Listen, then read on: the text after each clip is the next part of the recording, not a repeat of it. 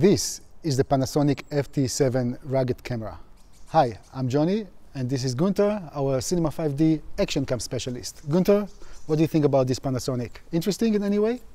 Oh, it looks quite interesting actually, and interesting enough to take it for a spin on the weekend. Great. Good luck. Good luck. Thanks. Bye. Bye. Gunther, the camera. Oh.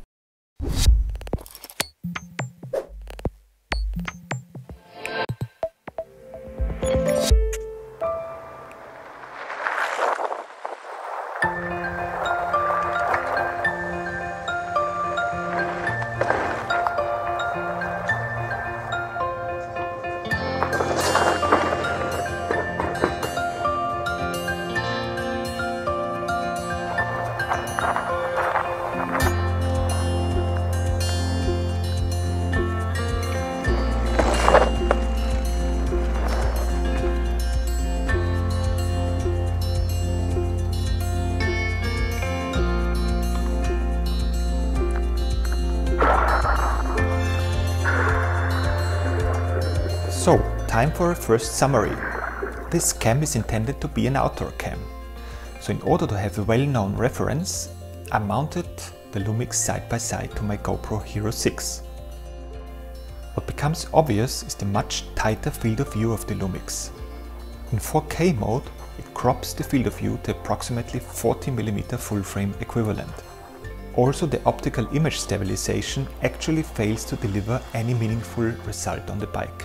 Slow motion is possible at 100 frames per second in 720p, but without sound. For action scenes, more frames per second are needed.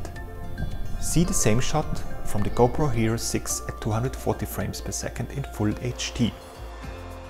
So I decided to turn into a tourist in my hometown Vienna and visit Schloss Schönbrunn.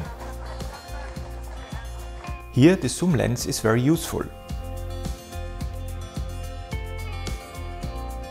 Unfortunately, the image becomes quite soft at the maximum 128mm focal length setting of the optical zoom. In direct sunlight it is quite difficult to judge focus in video mode, as the rear LCD is hard to see and the viewfinder is subpar. Hence you have to rely on the autofocus, which is a bit hit and miss. Also, there are no filter threads on the optics, so you cannot use ND filters to lower the shutter speed and create motion blur.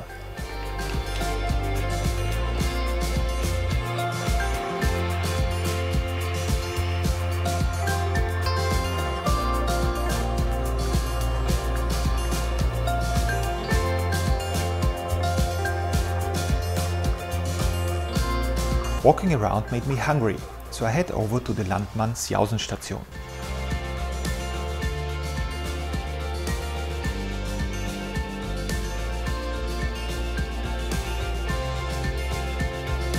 A really useful feature is the macro mode, which lets you focus on subjects as close as 5 cm.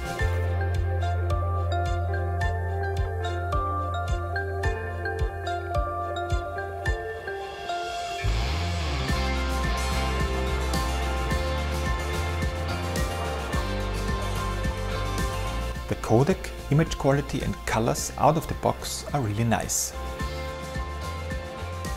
So if you need a reliable, waterproof and sturdy companion on all your endeavors, but don't want to carry around a huge amount of gear, this cam could actually be for you. Hey, Gunther, thank you very much for the great review.